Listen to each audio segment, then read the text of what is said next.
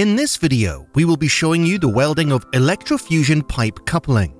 The tools you will need are an orbital pipe cutter, a tape measure, gloves, a chinograph pencil, a pipe scraper, protection glasses, and a gravity drainage welding machine. First, measure and mark the pipe to the desired length. Then cut to length before cleaning up any swarf. Take the pipe scraper and scrape back 40 mm around the edge of both pipes. This is to deoxidize the surface and improve the weld performance. Then remove any swarf. Push pipe to internal stop of the coupling.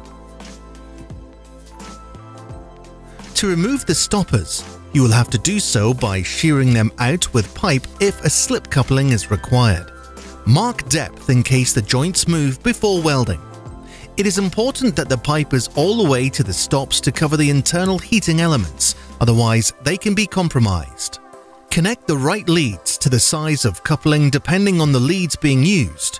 Yellow leads from 32 mm up to 160 mm. Blue leads from 200 mm up to 315 mm. Plug the power cable into the 110-volt power supply. Locate the plug into the socket using the keyway. Make sure you know the right color leads you will need. Here we are using up to 160 mm, so we are using yellow leads. Plug terminals into the coupling and make sure they are fully pressed in. The machine will recognize the leads and the welding parameters.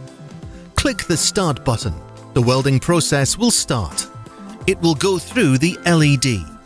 Finish at 100% and show the green light, which means you have a complete weld.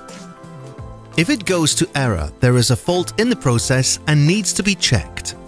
Please refer to the handbook for more information. The pips will protrude to show the coupling has finished welding. After this, remove terminals and allow the coupling to cool for at least 15 to 20 minutes.